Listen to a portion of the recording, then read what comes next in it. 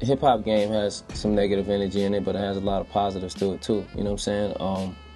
The beef thing, people look at that as a negative.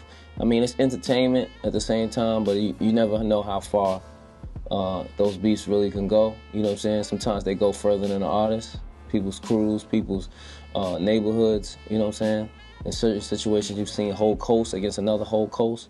You know what I'm saying? So sometimes people don't really, and the media too, I don't think really, like, you know, they always want to, of course, you want to have that story, you want to have that interview where you got the dude to talk crazy on your show, but the media is really who puts a fire to a lot of that stuff, you know what I'm saying? Because a lot of times that's where it starts at, from somebody just saying something in a magazine, or somebody saying something on DVD, or somebody saying something on the internet, you know what I'm saying? This is where it comes from.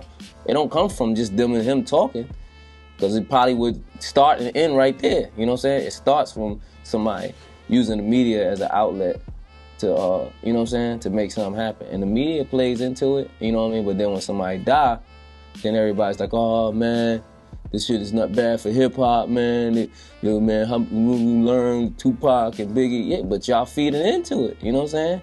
You can't throw salt in the wound and be crying about it after, you know what I'm saying?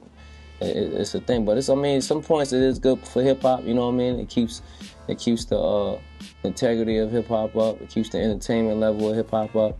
It pulls listeners in. Sometimes it pushes some people away, because certain people just want to hear good music. They ain't really with all that shit, the WWF shit and the screaming on somebody on the radio, or, you know what I'm saying? Certain people are not really with all of that. They just want to hear good music. They want to party.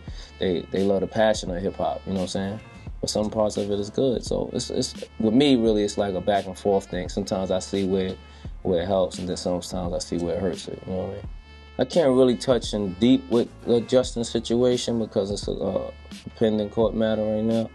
But I mean, really, with me, it was a thing where I was kind of in the wrong place at the wrong time. I think like the media and really the cops took the situation and tried to make it a bigger situation by combining stories and taking the thing with Sebastian Telfair and putting it with this Fabolous thing and running it concurrent and just make it one big story for the headlines and the hip hop, and you know what I'm saying? Just another tag at hip hop to make it look like everything gets caused off of hip hop, you know what I'm saying? All kinds of shootings and robberies, and every time something happened, they stick a rapper or some kind of reason that hip hop was involved, and this is why it happened, so to say. You know what I'm saying? I looked at it, I was just like if they would have just even told a story, it was good. But to mix certain things that have completely, like, things happen in two different places at two different times.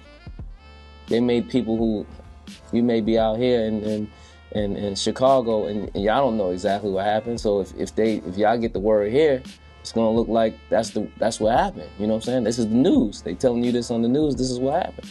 So like they make the story up and make it a big thing, a big issue.